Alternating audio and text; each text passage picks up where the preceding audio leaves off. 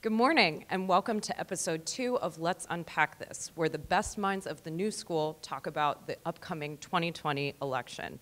This morning, post last night's first debate of the Democratic contenders, I am here with Natalia Mehlman-Petrzela and Teresa Ghilarducci. Natalia is the Associate Professor of History at Lang College, and Teresa is a Professor of Economics at the NSSR Schwartz Center for Economic Policy. Thank you both for joining us so much. Thank you for having me. So let's start by talking about who won the debate last night and who stood out most to you of all the candidates on stage. I think those might be two different questions, but to answer them quickly, I would say that the one who stood out to me most was Julian Castro, I think because he hasn't gotten much attention, and he was pointed and smart, and just I thought it was very clear that he has probably deserved to get more attention in the run-up. Did he win? It's hard to say with 10 people who won. I mean, Senator Warren was a favorite, and I thought she did amazingly. So, yeah, there's that. You know, it was a job interview, what we saw. Yeah, true. But there were many jobs that people were applying for. So who, to me, stood out as applying for the job as president, or more specifically, our Democratic candidate that can beat Trump, was actually Amy Klobuchar. If you go down the road and ask who can do the job that's very specific here to win against Trump, and you look at the 2016 election and you look at the 2018 election, and you look at the congressional districts that flipped, and you looked at the voters who moved and the voters who came out, it were suburban women, it was working class people in those districts in New Jersey that flipped from red to blue, and those districts in Pennsylvania that flipped from red to blue. Those were Midwestern voters. So in terms of that job, I do think Amy Klobuchar did stand out as someone who could be a credible candidate against Trump in a way that Julian Castro did not stand out. Right. In some ways, Julian Castro stood out because he sort of, came out of nowhere for a lot of people, I think. He didn't really come out of nowhere, but in terms of the national press coverage, absolutely. I think Klobuchar as well. I mean, the people that I were watching with were like, wow. And she managed to both be kind of collaborative in her statements, but also combative. I mean, I thought that the moment when she responded to Jay Inslee, right? When she mentioned about reproductive rights, there have been a few women up here working on that issue before. Yeah, and I thought that mix of being collaborative and calling out in a positive way the achievements of her colleagues while also not being afraid to kind of put someone in his place, I thought that was really impressive and speaks to someone who could be an executive. Well, that's really good, Natalia. If we can think about who really showed the kind of skills that you need as a president or as a party leader, that really came out because she said, oh, by the way, we're all here together. Yes. And there were those, if I can just change the subject. Please. There were just moments there last night where I felt, wow, there is a party filled with values and a history and a future represented here. Some of them are going to be future senators, cabinet members. Some of them are running for vice president. One or two are running for president. And we have a party here that I could almost see myself re-energizing myself and going to my neighborhood party meeting. Yeah, I think that's a really good point. I mean, so many people, it's very, I think, tempting to kind of point to the dumpster fire of the Democratic Party, and we have 20 people up there, and like, God, they couldn't get it together to beat Donald Trump. But I agree that last night, there did seem to be a kind of coherence of party around some major issues, even as there was distinctions. But also, I was impressed and sort of surprised to see a kind of shared movement to the left among a lot of them, talking about free college is like a serious issue. Is it community college or is it all higher ed? But something that everyone saw worth talking about, the border as a moral failure, the situation at the border right now across the board. And I thought that, I agree, it spoke to like, wow, the Democrats are coming together around something, and that is inspiring. I agree. The future, which is that it's going to be not only demography is moving towards Spanish-speaking people, but the electorate is. And remember the Senate races that are going to be up and pulled up by the top of the candidate on the top of the ticket, or is Arizona and Colorado.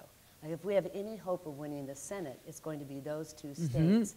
And given how close the challenge to Ted Cruz in the Senate was, there may be a challenge to the Senate race in Texas. So those can't win for the Democrats unless Spanish-speaking voters actually vote. Yeah. Well, I love that you both seem to be touching on sort of strategic points of winning, which I think often, I don't think, like I wasn't thinking about that last night when I was watching the debate. I was sort of pulled in by the various narratives being projected of the candidates. But I will say that I feel like across the board, I was so proud of everyone. It was quite nice to sort of take a step back and remind myself, this is the future of this party, and everyone is speaking to incredible issues. I mean, to pivot a bit, let's talk about the fact that 3 of the candidates on stage were speaking Spanish.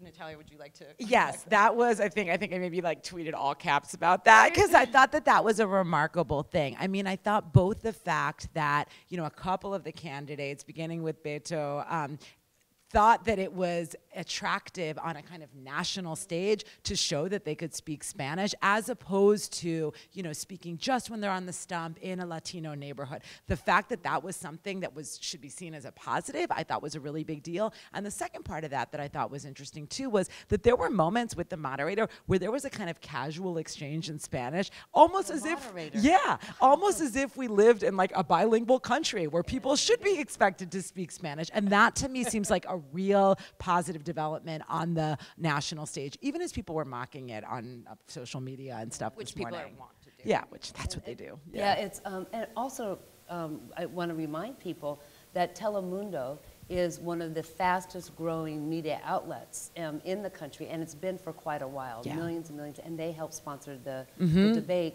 which again goes back to the strategic decisions that the Democratic Party has made this time around.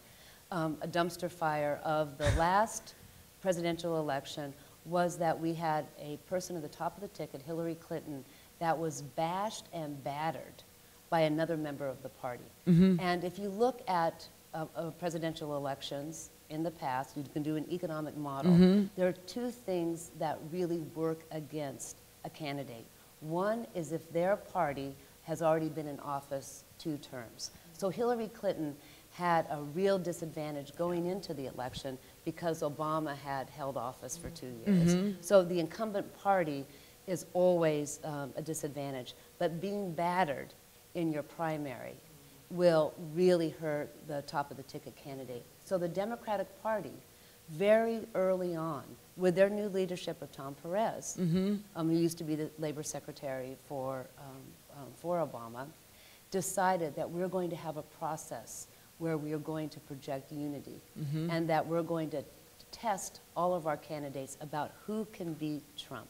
Remember, that's the goal here, not celebrity or surprise, or I was quite moved by Julian Castro and actually Tim Ryan, but it doesn't really matter if I'm moved by a point or the green economy plans. It really matters who can win.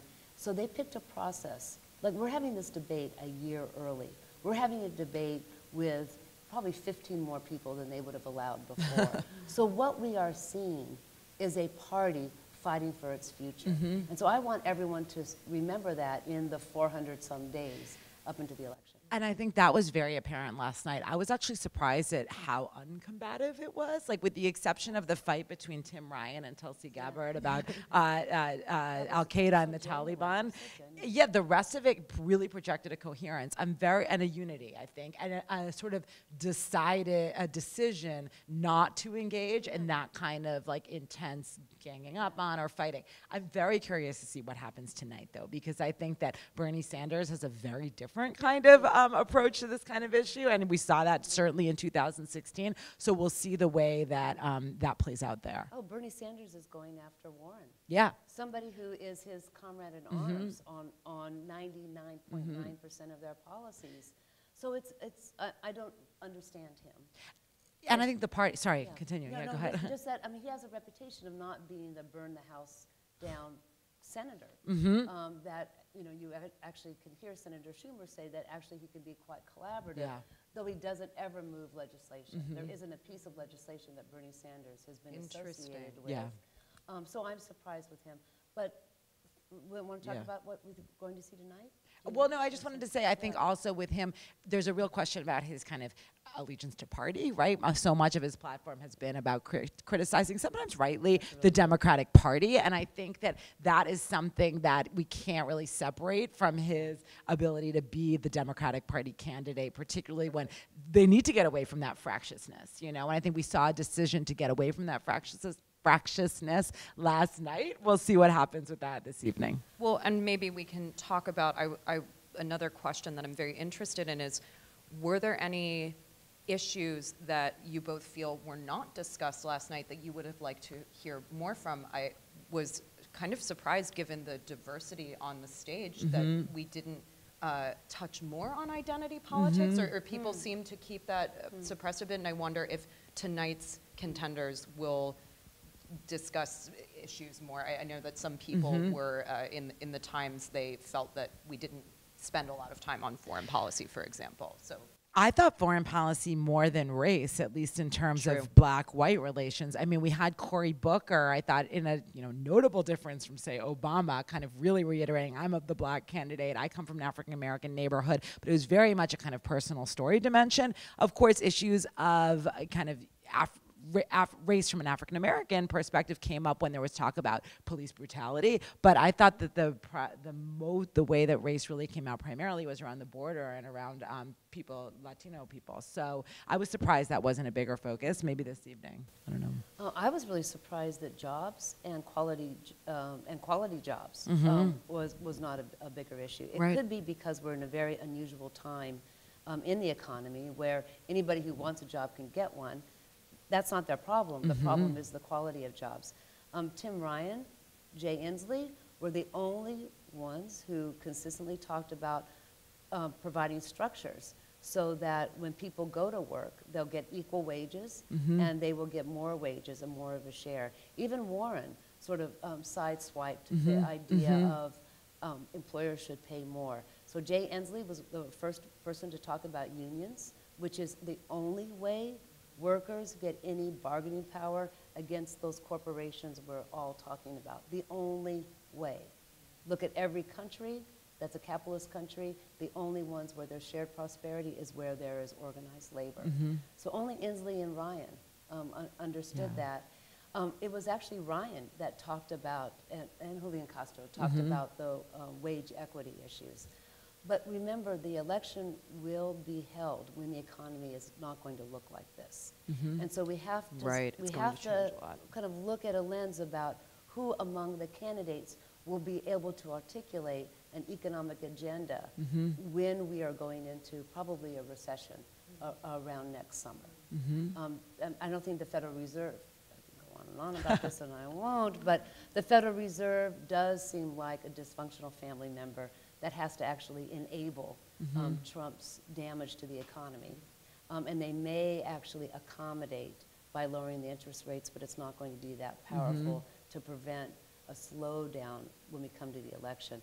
So we have actually Inslee and Ryan talking about the Green New Deal that was there, and I expected more from Warren.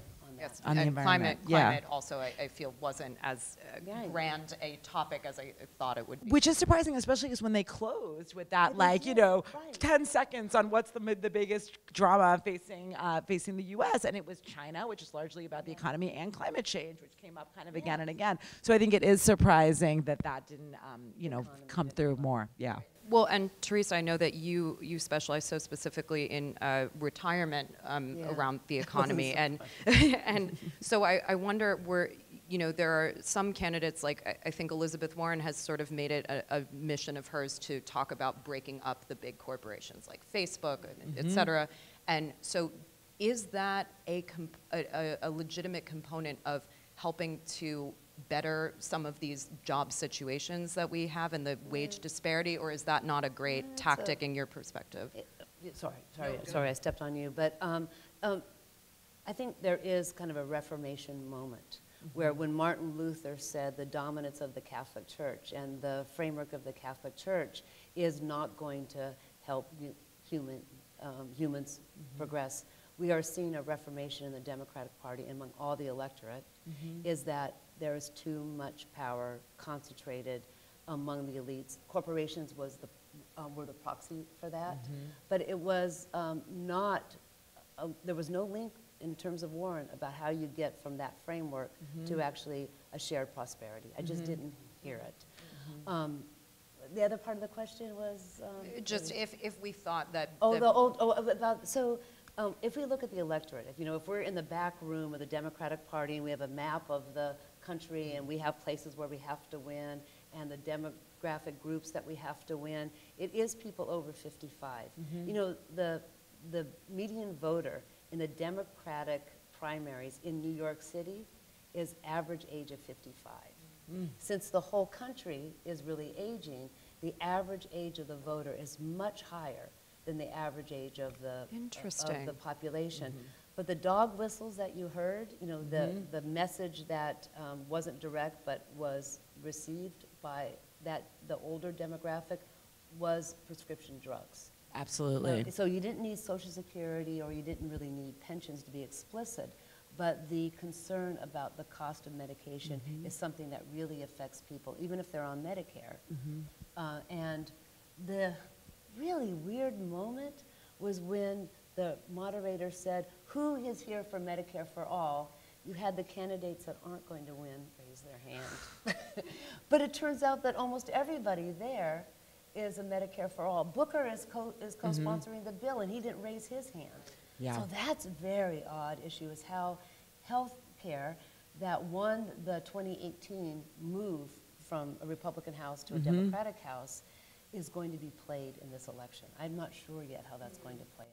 Yeah, I think that it's very unclear, particularly on healthcare. And also, we haven't talked about education, largely because they haven't talked about education. Exactly, that was it. Right? And here we are at the new school. Cost of education, Yep. we're expensive school. But I think that there is a kind of hesitation to raise your hand, literally or figuratively, for these kind of mass overhaul projects, which give so much power to the state. Because I do think even in the Democratic Party, the party of big government, the party of the New Deal, the Great Society, there is this like, do I really want to get on board with that? Is that really the candidate that I want to be? Even as we've seen, I think, a surprising allegiance to those surprisingly left policies with Sanders, with Warren more so. But I still think there's a kind of pause after years of kind of Clintonianism, of kind of market liberalism, which have proved to be, the rule of the day. So we'll see. But. Oh, the big loser in the debate. The big loser in the debate was austerity economics, or austerity politics. Can you unpack that for us? Well, we started, I think you started talking about how Warren had a lot of proposals that she wanted, and there was a follow-up on it. Yes, everybody, even Amy Klobuchar says everybody should have quality health care. And there wasn't anybody saying, well, how are you going to pay for it? Which is the austerity economics response. They wear T-shirts that say, well, how are you going to pay for it? Because the Democratic Party is answering that question in its bones, which is, we have plenty of money. I think it was Tim Ryan, the most conservative. He did. He did say this. The most conservative person there, and the person who was very establishment in the House of Representatives. I mean, there are a few people there who had jobs, and many of them were unemployed, right? But Tim Ryan has a job. And his job is very practical to get legislation. And he answered the question, there's plenty of money out there. We just have to tax it. That's extraordinary. So austerity economics really is the big loser in this election. And I think that was not a foregone conclusion, even when the debate, the way it started, when Savannah Guthrie basically presented this 70% proposed tax. It's like, do you really believe that? This crazy idea, even though that has not historically been a crazy idea. And I think you could have imagined the debate going in a way where the Democrats would be playing defense of like, we're going to find the money to pay for it, or like, it's not that expensive, or I don't really believe in that rate. But I think you're right that it moved away from, austerity was not on the table, at least last night. Can you talk more about this idea about paying for education is a big state idea. That was Well, fascinating. yeah, I mean, I think, one of the things that I have been really troubled by is that, I studied, I've written about the public schools in the United States in the 1960s and 70s as being this very contested space, right? Contested space across the political spectrum, on the far left, on conservative Christians, et cetera. By the late 1970s, when you have these tax revolts, right, and this kind of gutting of state programs, you actually see particularly a lot of conservatives saying, well, we don't even want public schools. What we want is vouchers. What we want is tax provisions that allow Christian schools to be much cheaper. And to me, that's kind of the prehistory of what we see today, where you have, someone like Betsy DeVos who doesn't even, really believe public schools are a meaningful institution. And I actually, you can easily see how that comes out of kind of a conservative economic vision, but honestly, the kind of warm embrace of privately run charter schools among Democrats is also very much part of that problem, and to me speaks to that larger gutting of a public commitment to education. So that's why I think, the talking point last night, to the extent it was one, was about free college, which is very important, but let's have this conversation about K through 12 That's or really PK good. through 12, because that has not really been as much of an issue. And I have to say, I was so surprised at de Blasio, who came off pretty well, our hometown He boy. sure did. Yes, exactly. I thought So that he what? would make more of universal pre-K, because that has been a big deal here in New York City. Personally, I've benefited from it. And also as a policy matter that he faced a lot of resistance about not means testing for that, right? And universal pre-K for everyone. And I think as a policy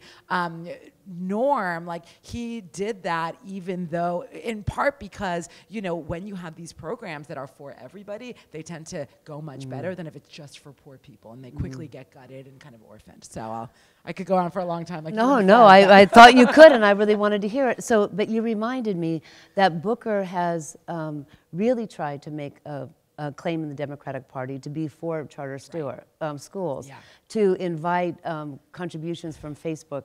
I remember, the 100 Facebook million Foundation. to Newark, right? Yeah, to Newark, and that was it was supposed to be rich people who the Democrats had just recently venerated for providing Bloomberg Foundation gun control, Zuckerberg Chang for school control, because those unions and those public schools aren't doing the job. You didn't hear any of that from the new so-called Democrats, who now may be old.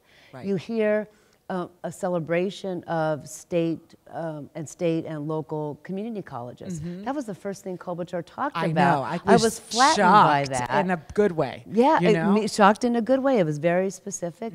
Now, the United States has always wanted privately funded colleges, as opposed to the public employment of German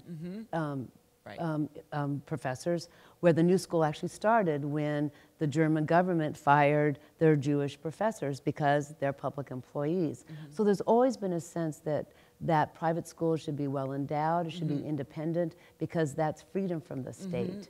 But we now may have swung too far, that the Harvards and Yales and Princetons get $150 million gifts, and we get a $15,000 gift, or the University of California gets a $10,000 gift. So I think the party is recognizing that we swung way too far away from public schools and now need to go back. I think it actually, I was so taken with the community college comment, and I think that it would be a very positive thing if anti-elitism around education in the Democratic Party played out by bolstering educational institutions for people who have less means, whereas we see on the right that anti-elitism tends to be like, oh, all you people who are into book learning and gut the whole thing, right? But I think there's a hope for a kind of smarter and well-guided anti-elitism that says, well, we need to put more money into state schools, into community colleges. And I think we've seen some of that conversation coming out of philanthropic circles, where there is a kind of raised eyebrows about giving millions of dollars to universities that have huge endowments,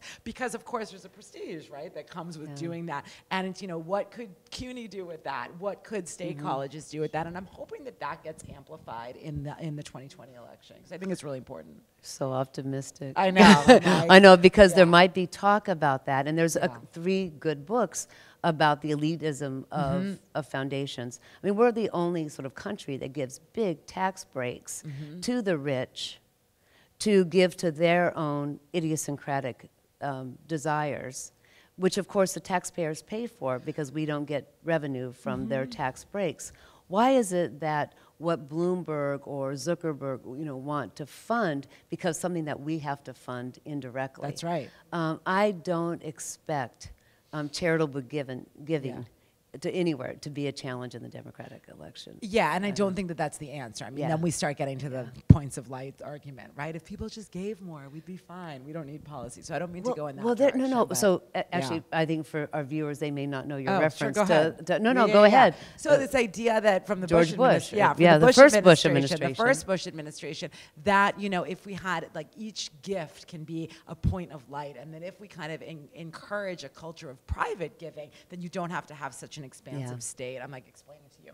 Such an expansive state that has to actually fund education or these other social programs, and that's warm and fuzzy, and I think people should give, and philanthropy is important in a society like ours, but it is really dangerous to think that that would be the answer to some of our, education, for example. And so just to wrap up your point, and I think we're seeing that. Instead of cajoling the rich to give more charity, we see the Democratic Party standing up for justice. Yeah. Because charity is very different than justice. Absolutely. And what's That's a good just, quote. what is just is well-funded, high-quality public spaces. Absolutely. Including education. And we heard a little bit, I guess, again, from Klobuchar talking about what a public option is.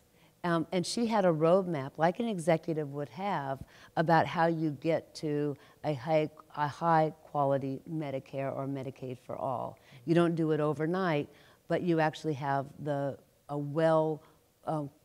well-funded public option to compete against these eroding private insurers, and pretty soon you get to Medicare or a single payer. So again, that was a platform for her, but to go back to this bigger point, Natalia really brought it up, that we see a Democratic Party lifting up the public and saying we have money to pay for it. Yeah, and that is a significant change. It's a huge change, right? Even Hillary Clinton was worried about in her plans for pay-fors. Yeah. She put pay-fors in all of her plans like you're supposed to do. That was been our culture in government, no matter who's in power, that you propose a plan, and then with that plan, you have the Office of Management and Budget score it. These are all insider sort of habits and cultures, and we're seeing the Democratic Party sort of breaking out of that habit and culture by saying, we know where the money is, and you all do too. Yeah.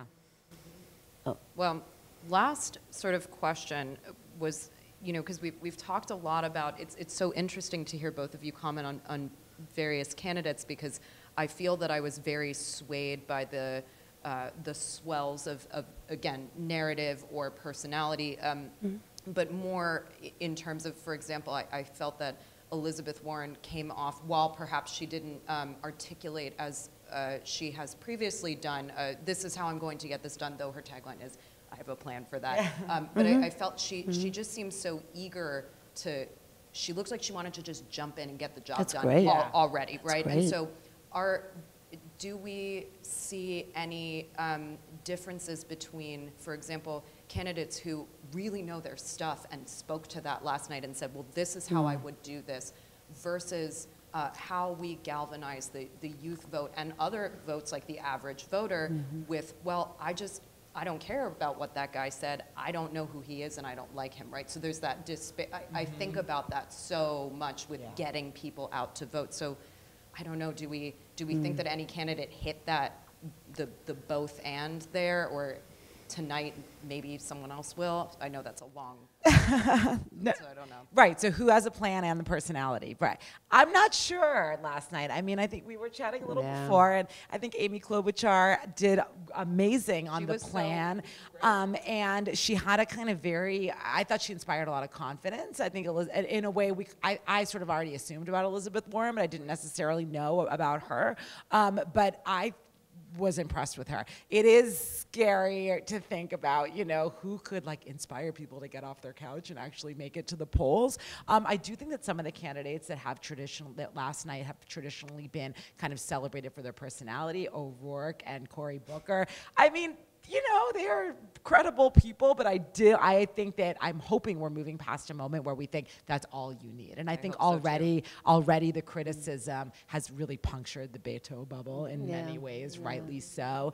And Booker as well, although I don't know, they could come back. So I hate to predict the future. I'm a historian. I mean, Yeah, go ahead. On the personalities, again, I think a way we can reflect on last night's debate and the way we can actually analyze tonight's debate is to sort of look at all the list and say, what job are they applying for?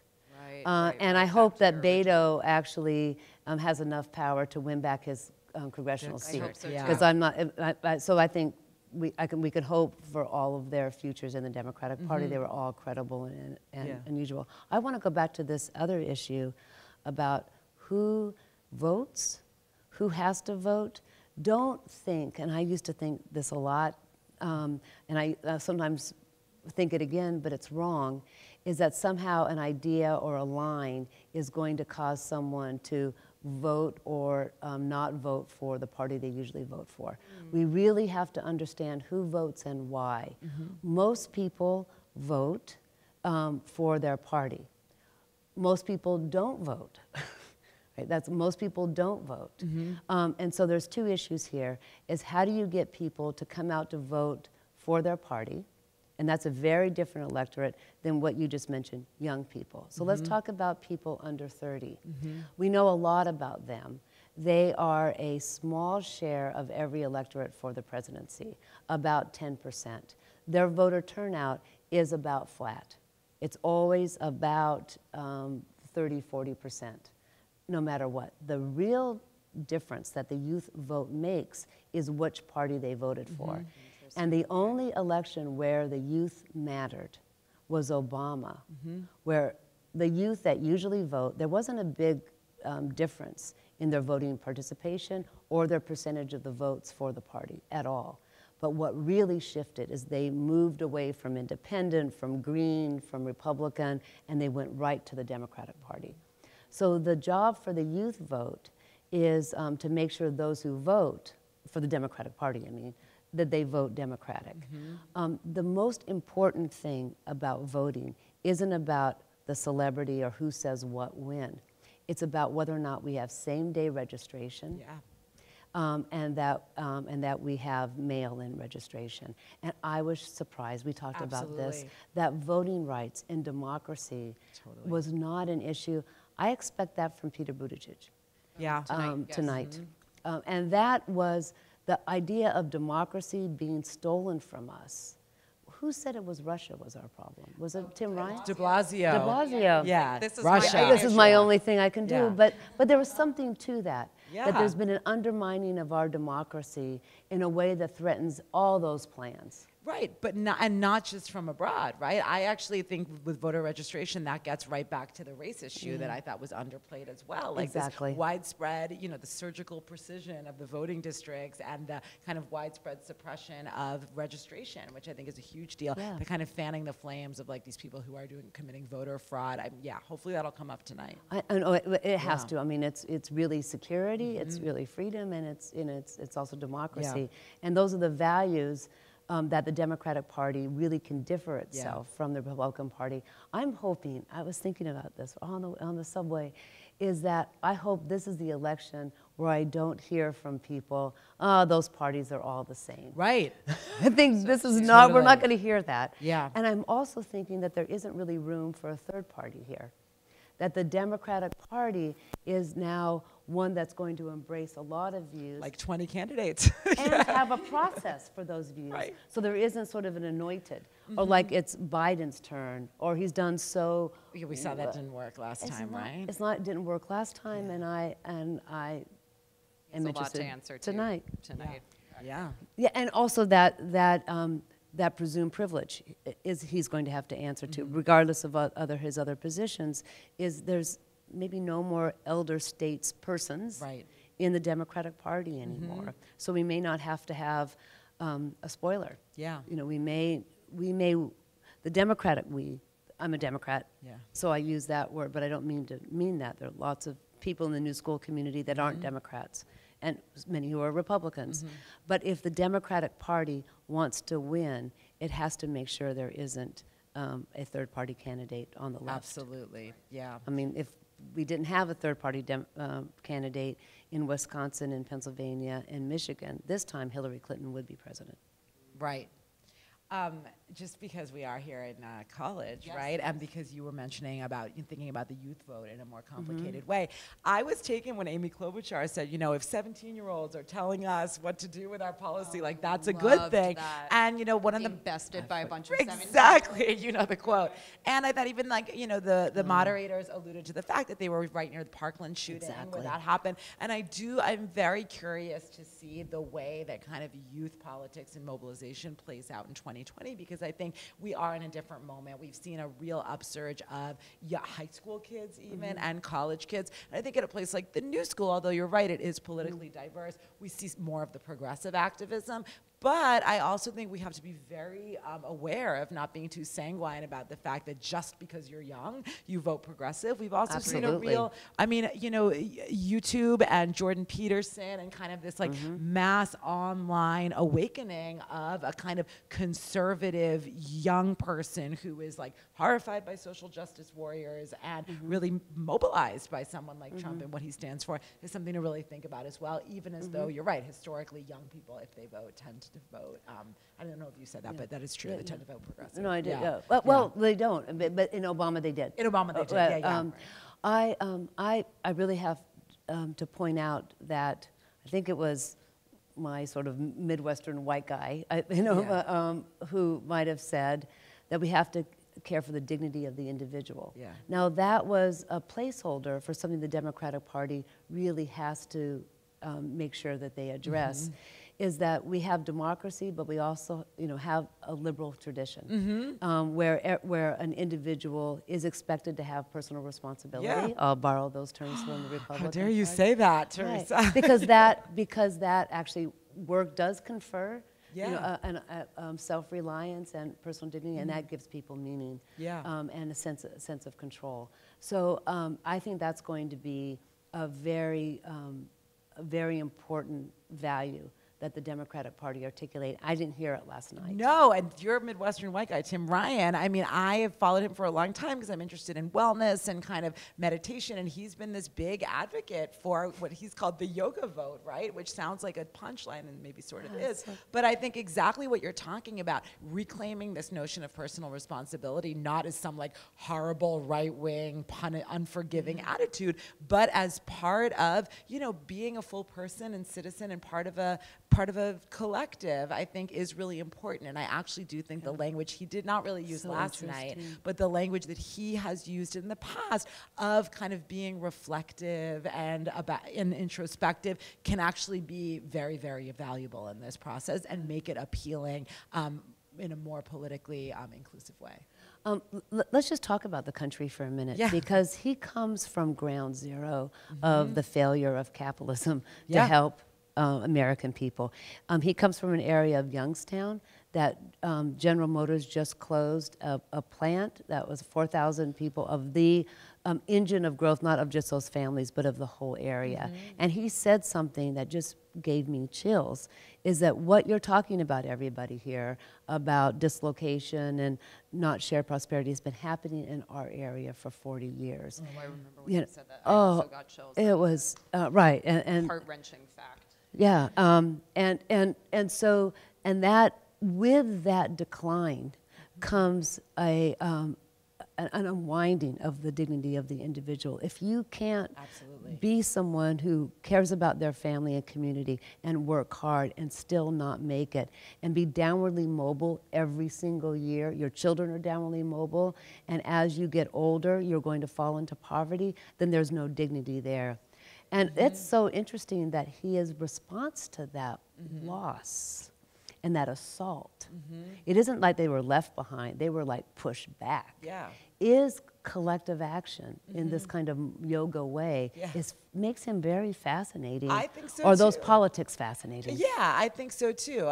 We'll see how resonant it is. I mean, I kind of wanted him and Marianne Williamson to be on the stage together because they're both they're very different. I didn't even know about her. Oh, she I mean, she'll be on there tonight, but she had run for Congress and lost in LA, and I had written about that when she did a few years ago because, you know, the lines in the mainstream media was like, no, this is not a joke. And I actually think this was before I was really paying attention to Tim Ryan, but I think, I mean, she's very religious, and she's, I think, probably, I mean, she's not a real contender for this, but I do think, when what I said then, I said, now, is this kind of like new age sensibility that brings a more humanistic approach to personal responsibility and individualism while keenly aware of the responsibility to a whole and of humanity and of love, even at the risk of sounding too woo-woo, is really something that we need. And so I think it's important. Well, yeah, love is a good antidote to the kind of hate.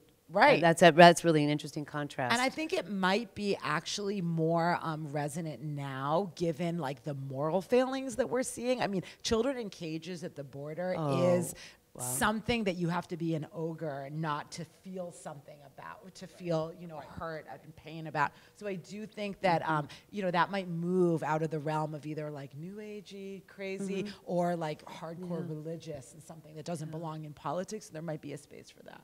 I'm wondering what we all three think the tagline for the Democratic Party should be. Oh gosh. Should, You're a marketing person. should it be, I have a plan for that, or I have a value for that?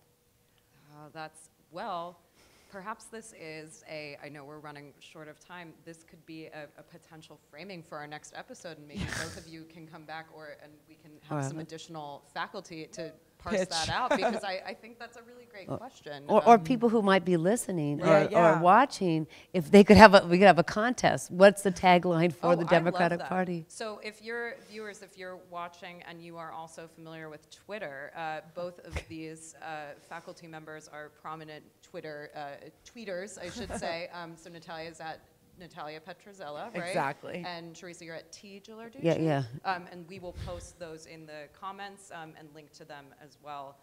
Thank you so much for this. Thank I mean, you. we have a lot to think about. Right. Yeah. There's a lot to think A about. lot to watch tonight I for, know. too.